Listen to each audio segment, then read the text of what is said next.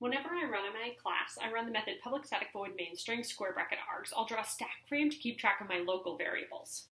And I'll write the name of the method on the side.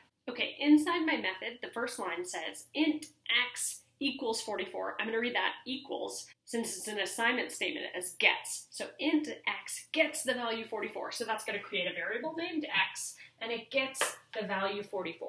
Okay, that next line says method A, and in parentheses it has x. So that's going to be calling the method A, and it's going to pass it an argument, and it's going to pass the value 44. So when I make a method call, I draw another stack frame. I'll draw that right on top of my main method. And I wrote the name of the method there on the side again. So I can see inside of method A that it has a local variable named x. And it got that local variable name because of the parameter named x. Okay, so method A has a local variable named x. Okay, and what's the value of that variable? Well, when I called method A, I passed a copy of whatever was in the x inside my main method.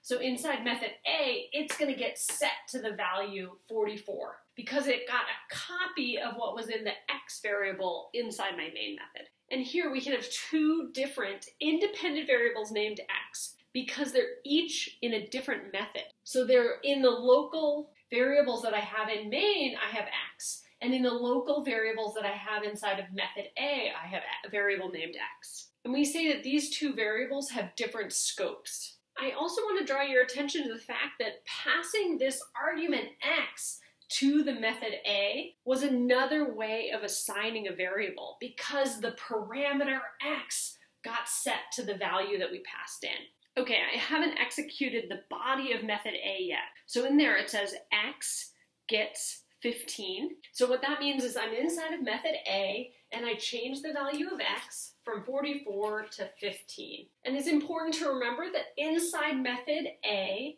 when I changed that x, it didn't change my other x. They didn't become linked or anything. And even inside of method A, I can only access the local variables that I've listed here. I can only access x.